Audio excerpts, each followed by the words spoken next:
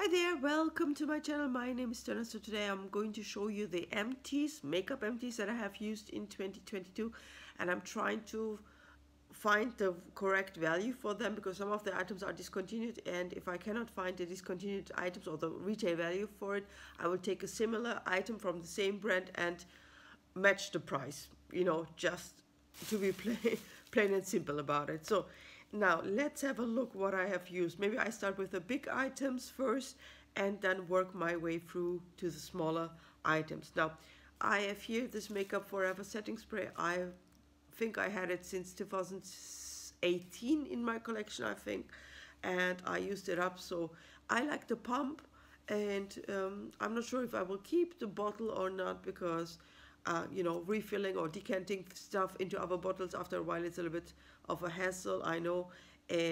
But I like this product. Would I buy it again? Yes, but it's kind of pricey, and if I don't get, let's say a product discounted Makeup Forever, it's a little bit tough to, to buy it, repurchase it. Now, MAC Fix Plus, I have several bottles. I think I have still 5 or 6 bottles of this one. If you see the camera shaking, it's because of this little guy here, of this little lady, I should say.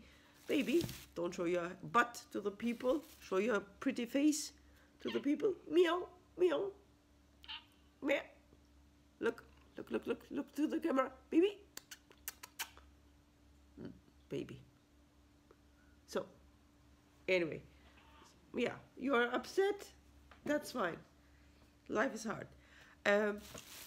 Yeah, I still have some bottles left, so I will try to use them up and bring them back to MacBook. And this one is, I believe, 20 euros already or so. So, yeah, that's the thing. Now, I believe I finished actually several foundations, but I had decanted them. That's the issue. When you decant them, you don't keep sometimes the original bottle. You don't know which ones you had or not. But for this one, I kept the original bottle and I used this one up. So this is the Urban Decay Naked Skin foundation. I'm not sure if they actually sell this one anymore. I know the All Nighter, maybe they sell it, but I'm not sure about this one. I'm pretty okay with the with the Urban Decay foundations. Some of them oxidize, some of them they kind of keep the color, but it's kind of got quiet about Urban Decay, in the YouTube arena, so to say, beauty YouTube arena, because nobody's talking about the foundations anymore. But then, I'm quite happy or okay with the foundations. I can live with them. So this one, yeah. I mean, I can understand why people are silent about these little guys anymore. I don't think that there was any makeup. I haven't seen it. So this is the Urban Decay De-Slick Complexion Primer. I really hated this guy because, first of all, this thing itself, the primer, as you can see, I have not used it up to completion. Why? Because the primer itself, it went really bad. Like, it kind of, you can see sometimes, here the traces of the primer. This is a dried up primer, so imagine it dries up like that on your skin, and you have really patches of really hard primer. Even though I kind of try to distribute it evenly, smooth it out into the skin, etc., etc., you had this kind of patches, and of course then it also got the foundation got stuck on it, and yeah, it really was really bad. So I would not recommend this. I don't think that they continue to have this one. Actually, it's discontinued, sorry, for a reason. So, but these were pricey. I remember back in the day, I think it was 28 or 29 pounds when I bought it in the UK. So imagine this one, it looks really a lot. It's 28 ml in it, but I would not recommend this one. So the other version, yes, but not this one. So then ELF. I have here the Tone Adjusting Face Primer. I still have several of these little guys. It's an airless pump. I finished it up. I mean, it reminds me also like NYX primer, the NYX Photo Loving primer, because it has the same consistency and also the color, purple color, nothing to write home about, just it is a primer. I don't see any, difference in that sense. What else? Let me go on to the next things that I have here right in front of me. I have here, oh, okay, 2 concealers, and these I bought from Aldi. So these are the Lacura CC color correcting sticks. One is for correct dark circles, the pink one, and the other one is of course corrects redness. I still have the other beigey one, and so on. Okay, you know, 3 grams, they keep you busy for a long time. So if you have the chance, buy from Aldi. Sometimes they make good dupes from for original, you know, products or branded products. I would not say these are totally bad, but it's also like, you know, once you need them, you buy them from Aldi. You know, the price point is good in that sense. So what else do I have here now? Let me show you some brushes maybe that I want to declutter. You all know we have these brushes from the Urban Decay palettes, you know, the naked palettes. So I think it's time to say goodbye to these ones. So I just throw them out. No price value in that sense. What else then? This little guy from BH Cosmetics, from one of their sets, you know, makeup sets. I like some of the BH Cosmetics brushes, you know, but this one was shedding on me, so I had sometimes, you know, black hair, you know, the bristles in my face. So I'm trying to see if I can, yeah, if I pull, I have, you know, the bristles in my hand. Can I, you know, how can I say, can I put a money value on it? It was a set, I don't know, 20 euros or whatever, $20. So if you have 10, 15 brushes, I don't know, $1 maybe. So not sure, I will see.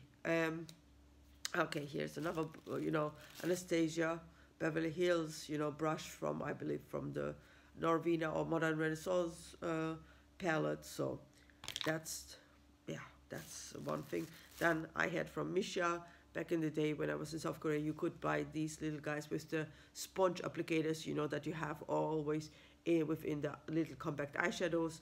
You could buy also this one and then just stick it on and then use one, and then if the one top or tip got bad, you just throw it away and stick on a new one. So I had this little guy, but I'm not really using it, so therefore this one is out of my collection. Now let's see what else I have.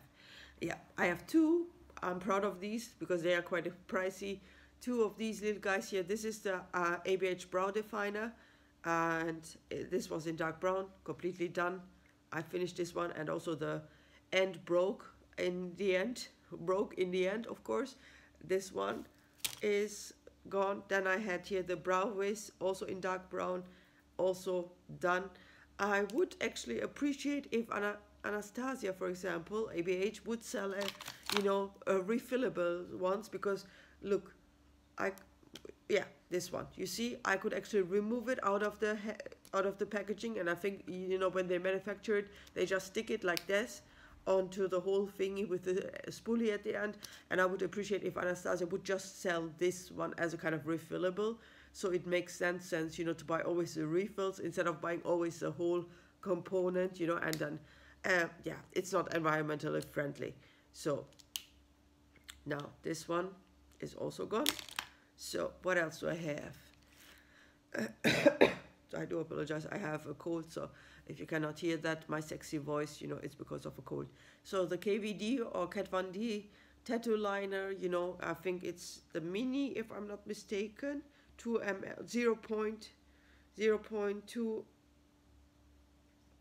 0.2 ml, sorry, and it's 0.007 fluid ounces.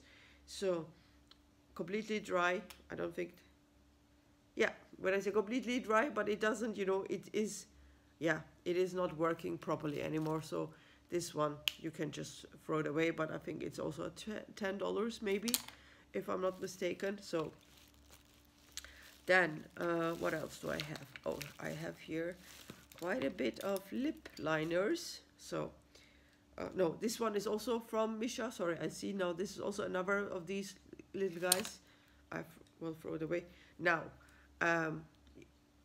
Kiko Milano 4 lip liners I have finished. You know, these were, you know, this you could wind them up and so on and use them. I believe they are 8 or 9 euros, and these are all from the Unexpected Paradise collection.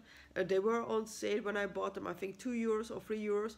Would I buy them again? Not really, because they're just only 0.3 grams, not even 1 gram, but 0.3 grams, and they are so creamy.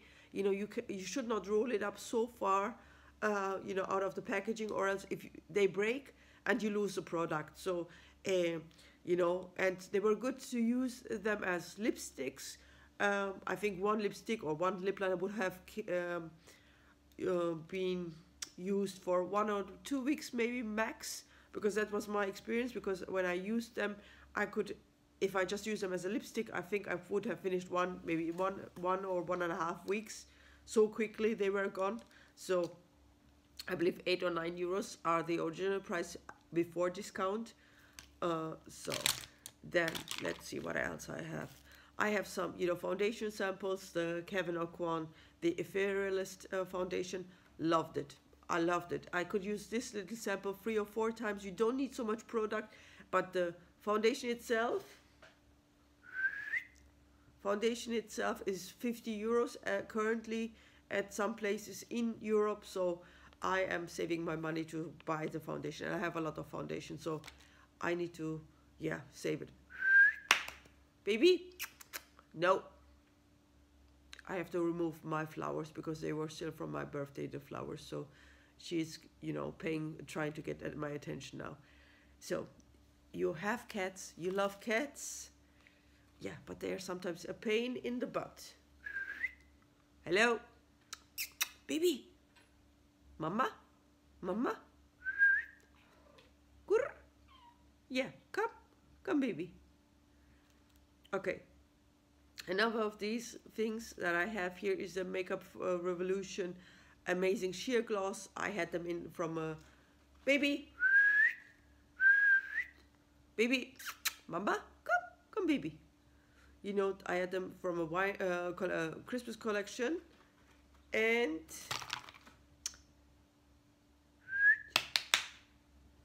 no, 9,